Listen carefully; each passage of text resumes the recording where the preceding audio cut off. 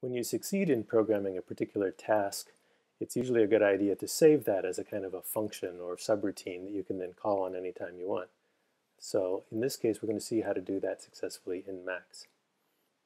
We're going to need to have a task that we're trying to accomplish in order to do a demonstration. So let's just say that our task is going to be that we've got some number here, or source of many numbers, like a number box, and we would like to find out what's the difference between any given number and the previous number.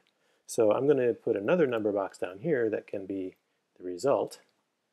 But what I want to find is, as numbers come from this number box, what's the difference between the current number and the previous number?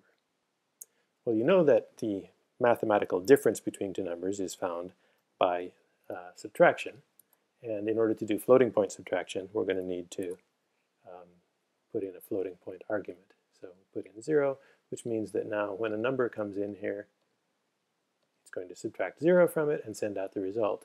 But then we would like to put the number in the right inlet as the thing to subtract from the next number that comes in. In other words, the previous number should always be stored there, so that the current number, the new number, will get that previous number subtracted from it, and we'll get the difference. To do that kind of message ordering, we need this handy object called trigger, or T for short, and something comes in its inlet, and then you can specify what you want to have come out of its outlets. So in this case, I'm going to say I would like just that number itself, a floating point number, to go out of two different outlets, but the right outlet is going to send first, and then the left outlet will send after.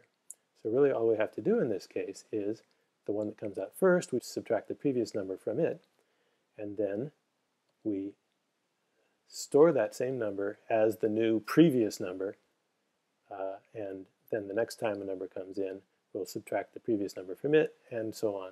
So this is a really very simple way to accomplish this task of finding out the difference between any two successive numbers. Now that's not terribly intuitive looking. The first time you see it, you might need to kind of stare at it for a minute and figure out what it's doing. So you might want to put in a comment that says subtract the previous number from the current number, and then store the current number as the new previous number. Okay, so now it's a little clearer. We've got a comment there that's going to tell us what to do. But still, there's a nice way that we could now store this task as a subroutine. Let's first verify that it works by locking the patch, and I'm going to send in a number here like 4. And indeed, 4 minus 0 equals 4. If I send in the number 6, we'd expect to see 2 come out. It does. If I send 6.5, we would expect to see 0.5 come out.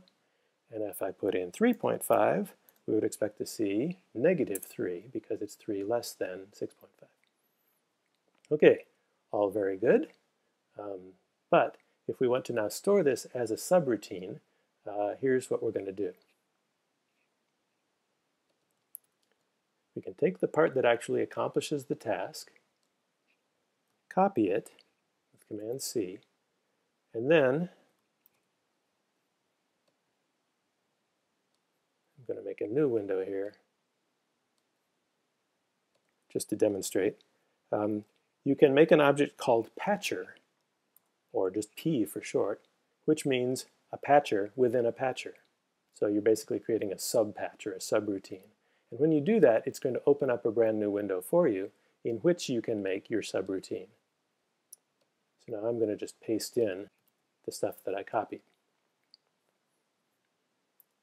So now we have this sub-patch with this little task inside it, but to get numbers in and out of it, we need to create an object called inlet, which when you create it, turns into this little box with a downward pointing arrow, and an object called outlet, which when you create it, shows that the numbers will go out. So numbers will come in here, we'll do our task, and we'll send the result out. When we lock that and close it, we're going to see that in our main patch, we now have a patcher object that has one inlet and one outlet, just as we created in the subpatch. So whatever number of inlets and outlets you create in your subpatch will show up in the main patch here in the object, and you can even give your object a name I'm going to call it delta, meaning the change in. And so now if I have a number box here, and a number box here, and I start entering a number like 3.14159, it first subtracted 0 from that because we had no previous number, but now if I put in some other number like 1, we get negative 2.14159. If I put 3.6, we should get 2.6, and so on. Okay, so we verified that our patcher delta object does what we want. It gives us the delta between two successive numbers, and so that's a little tidier. It kind of has a more descriptive name. Give it whatever name you like. But we've created a subroutine. It's basically a patcher within a patcher, and we could now copy that, use it elsewhere in our patch.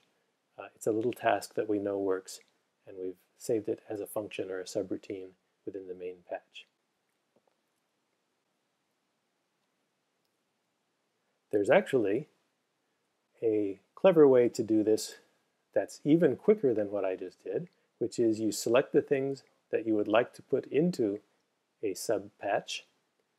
Notice that just outside, but connected to the things that I've selected, is one input object and one output object. So that's going to tell Max that I want an inlet and an outlet. And all I have to do then is say encapsulate, and it does that job for me. If I double click on this object to see its contents, yep, there it is. It didn't format exactly the way I wanted it, but close enough, right? And it does the job. I can even then add the name in after if I want to. So the encapsulate message in the edit menu is a way of encapsulating a set of objects as a subpatch, as a patcher object, automatically.